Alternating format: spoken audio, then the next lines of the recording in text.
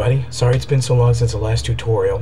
What's been going on is I changed my last name to Baldwin, and before Alec and the guys would let me actually properly join the family, I had to have some surgery to kind of change my voice, make myself sound a little bit more like them. Actually, that's not true. That's entirely false. Been really busy, and you can read about what's been going on the past 3 months in the first of my 10 novel series, which is first book due out next year. Anyway, seriously, let's get on with things. This looks like a pretty good venue to do our first bit of this tutorial, which is going to be on Cinelerra's Projector feature.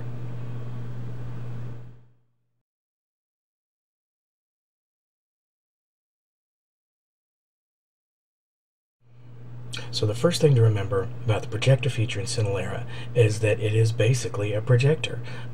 If you pull the projector back, you're going to make the image bigger. If you push the projector in, you're going to make the image smaller. And you can move the image to the left, to the right, up, down. But you are always going to be constrained by whatever your frame is.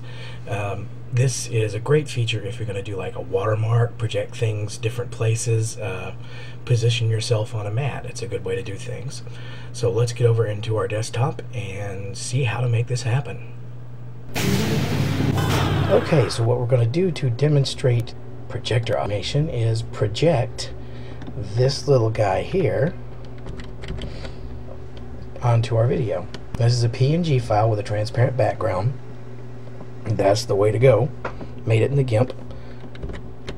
So what we're going to want to do here is make our tracks that we're not going to want to alter safe.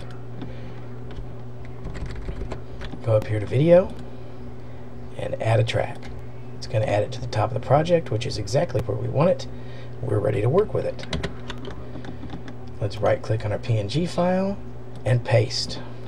Now I have set it in the settings, which we've gone through in the first tutorial, to import my pictures with a period of 5 seconds. So what we're going to want to do here, since we want this on for more than 5 seconds, is click and drag to the end of the project. Make a little overlap just in case. And there we go. But the problem is, he's right in the middle of everything. We don't want that. We want him over here. So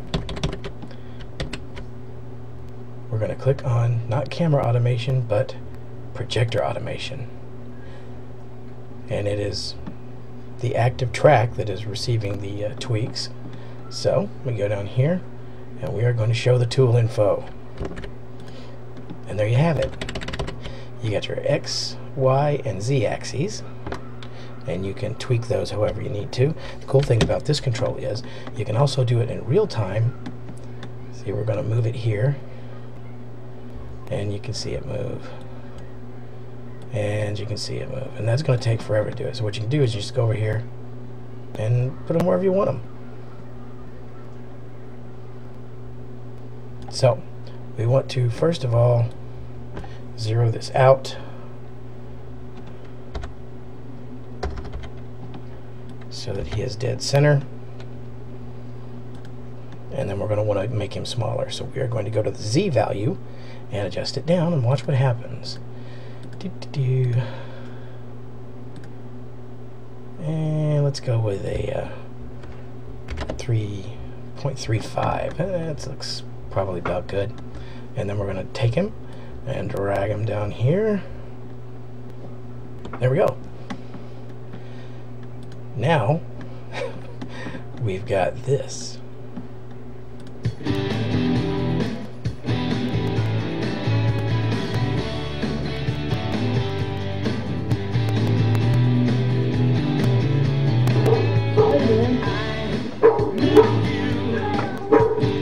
So we've got our watermark. Now you can also get into doing things a little bit more advanced. Since this is Cinelerra, you can add keyframes. So we can have this guy fly from one corner to the next. A very easy way to do that is make sure you're viewing the projector X, Y, and Z.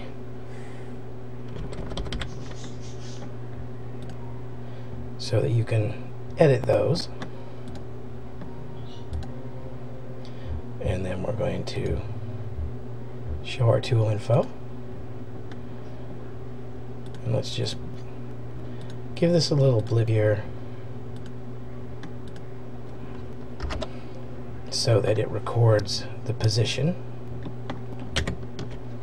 Alright, and then let's say we want to take about 10 seconds and then move to the top left corner. So we just grab this guy here, move him to the top left, and that's all there is to it. Now, if we want a smooth motion instead of a start slow, you know, S curve, what we want to do here is we highlight the area, go to Keyframes,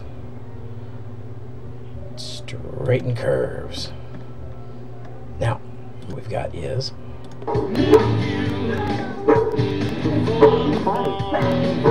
there he goes.